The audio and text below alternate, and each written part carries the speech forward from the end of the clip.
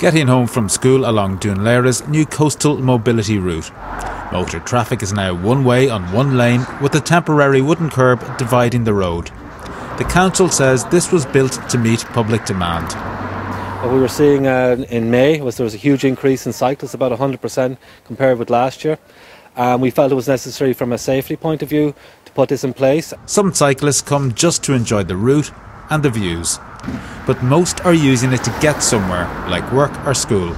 I think it's very good for cars as well, so they can see where the cyclists are going, and the cyclists I think the cyclists will find it very good too, because it goes both ways, so nobody needs to squeeze in or anything. So while many people are loving Dún Laoghair's new coastal mobility route, that point of view is far from unanimous. Even for the scenic aspect of it, people don't think about the farm, but where people come out here and drive, go the scenic route, they can't do it now. It's a joke, because tonight we're getting round and I seen an ambulance stop there the other day.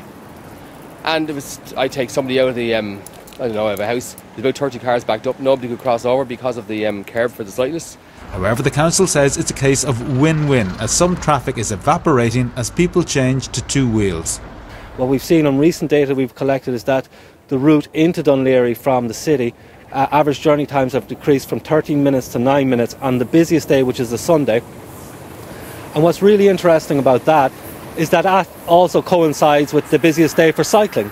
This is a temporary measure, but there is no definite end date. Dún Laoghaire Rathdown Council says its future will ultimately be decided by local residents and their elected representatives.